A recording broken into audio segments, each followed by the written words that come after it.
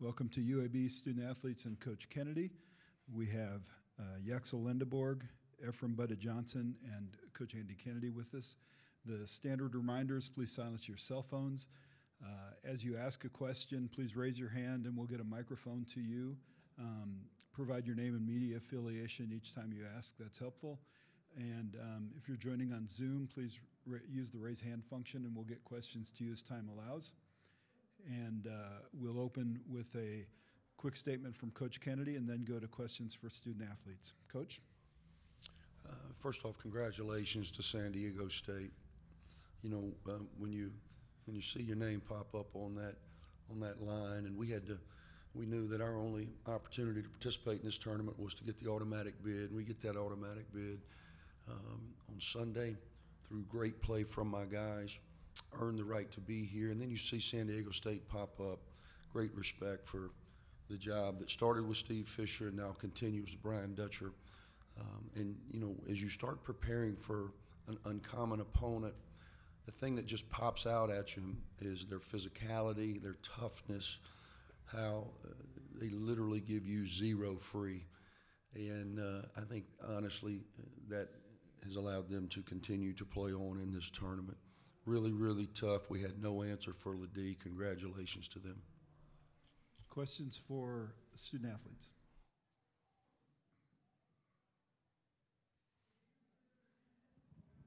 Tim Booth from the AP. Yaxel, how difficult was dealing with the foul trouble in the first half, and how frustrating was it when you had to sit over there for a while? It was terrible, you know. For it to be such a physical game, I feel like if I was to touch anybody in any type of way, it would be a foul. But that's maybe just me, you know, making excuses and getting in my head. But I tried to match LaDe's physicality. As soon as I did, boop, foul, and it messes with my head all game. You know, it took me a while to even try to start being aggressive again, because I was scared of the charge call or anything, or just messing up for my team any more than I already did. But, you know, hopefully next year we'll be back in the same position and I can avoid that foul trouble and we can get out the win.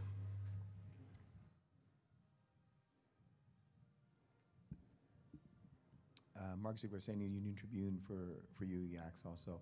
On that last sequence, you guys are in man, and you decide to front. Just take me through that. What was the decision there? And what are your thoughts when you see the ball going over? Did you have no? Yeah, well, what we were practicing pretty much is that I'll be fronting him, and then once the ball gets thrown over, I get around him and get behind him in defensive position. But it was kind of hard to do that when I get, you know, shoved a little bit, but no complaints, you know. I tried to get over there, I jumped, I guess I fouled him, you know, so that was on my end for not getting there quick enough.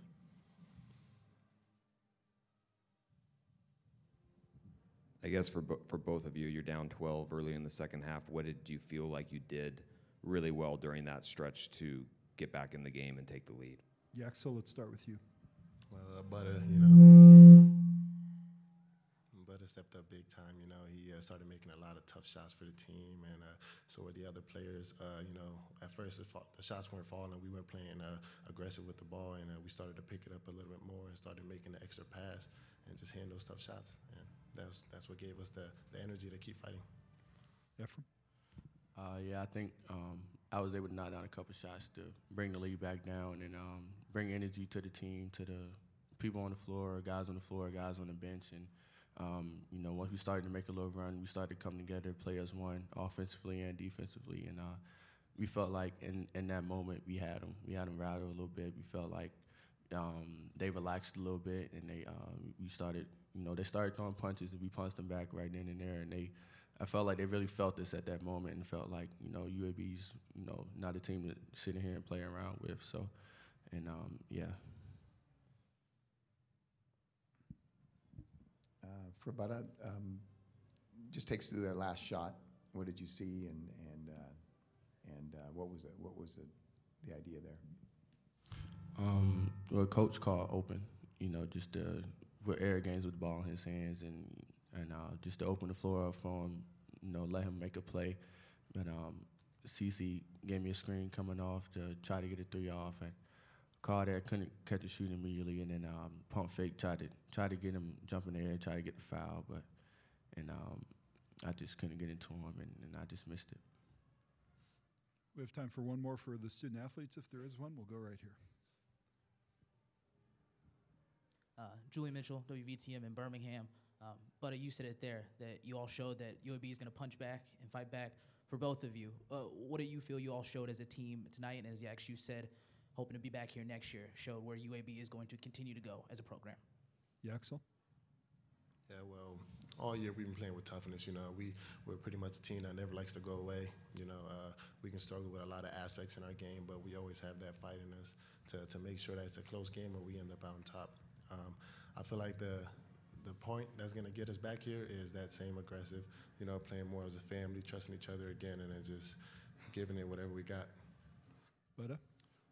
Yeah, we fought hard. We fought all season hard. You know, we started off with a rocky start. I think we were 6-5, and you know, people started to doubt us. People started giving up on us, and we just stayed together as a team, unity. You know, within our player meetings and our team meetings, that we talked all year long. That we basically from that point on, we've been through it all. We done got blown out. We done basically been down, came back, won games. So we knew going to the stretch from the middle of the season, going in the conference to the end, like it wasn't a position that we haven't been in. And so we've been here before, and we fought all season long. I'm just proud of my team, proud of the coaches, and proud of everybody, proud of the fans, proud of everybody that's representing UAB. And I promise you we'll be back here next year. All right, thank you, guys. We'll dismiss the student athletes and then direct questions to Coach.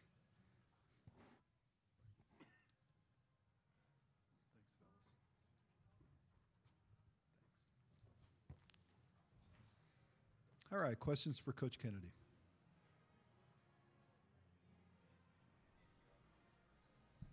Andy, you obviously saw on film how good Ladie is. Is there anything that when you saw him maybe in those first opening minutes of the first half that seemed a little different, seeing him play in person? No, they don't give out those All-American accolades just on a whim. I mean, you have to earn those. Tremendous player. As we were diving into San Diego State, I mean, this kid averaged 8 points and 5 rebounds last year. Granted, on a really good team that played for a national championship, but I don't know the young man. But man, he must be a worker.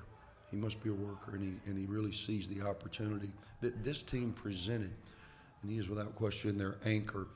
For those of you old enough in the room, he reminded me on tape of a Danny Fortson. Remember Danny Fortson, Cincinnati guy? I didn't coach Danny. I was there slightly thereafter, and he ended up being a multi-time NBA player and played over a decade in the league. He reminds me of Danny Fortson, where he's just so rugged. Every trip down, he's looking for contact. He's great with his motor, even that big body. He doesn't get tired. We tried to wear him down a little bit, and he just didn't get tired. And they do a great job. Dutch does a great job with their spacing, and he's going to touch that thing when it's tight. And we knew that. We knew that. We tried different things on him, obviously, to no avail. Mark Ziegler, San Diego Union Tribune. Takes through that last offensive possession for them. You've been playing zone. You've been playing pretty well zone, and you switched to man.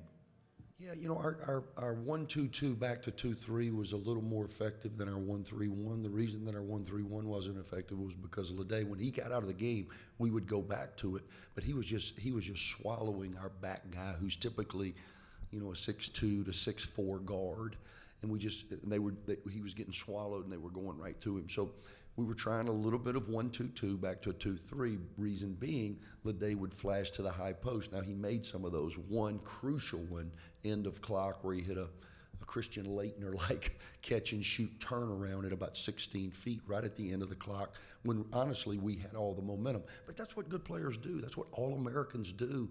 You know, Yax has been playing outstanding. He was the MVP of the American Athletic Conference tournament.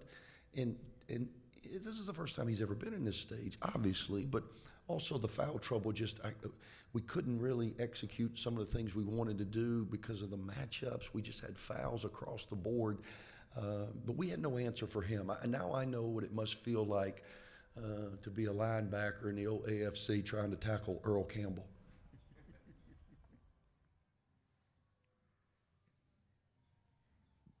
And just follow up on the decision to go to man on that last possession versus staying in the zone. It was, you know, we were really small because Javion Davis had fouled out. So we're just trying to pick up and apply some pressure, switch on the perimeter. Yax we didn't front Lede very much the whole game, but that was the idea at the end because we were small and we knew they were going to go to him. So we were trying to be a deterrent. They made the play over the top. Obviously, I'll see the tape, but when that thing's over the top, it's usually kind of a 50-50 ball, and boy, he certainly won the majority of those. Coach Seth Carpenter out of Montgomery with WSFA. Y'all were down 12 early. Y'all were able to come back and make it a very close game at the very end. Talk about how your team fought throughout the entire game.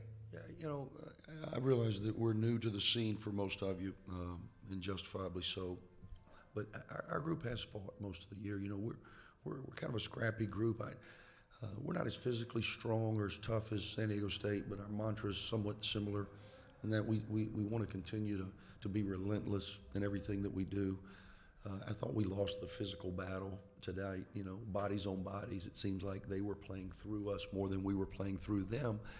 And that's who we are. That's what we've done. That's how we've earned the right to be on this stage. So I had no doubt that my guys would fight back. I thought the foul trouble, not only with Yaks, but with Chris Coleman and Javion Davis, it took away some of their assertiveness. I think Yaks alluded to that earlier. And then they do such a good job. I mean, Lamont Butler he's something, man, on that ball defensively. And a couple of times when they got Eric Gaines in a smaller space, they were able to turn us over and run through balls. We only had 20 turnovers in our 3 wins in Fort Worth to capture the tournament championship. I said that right. We had 20 turnovers in 3 games, and tonight the physicality forced us into 14. We lose points in the paint, we lose points off turnovers, and we lose second chance points. We're sitting here now at 23-12, and I can promise you we haven't won one of those 23 when we were 0 for 3 in those categories. We have time for about 2 more questions for Coach, if there are any. All right. Thank you, Coach. Thank you.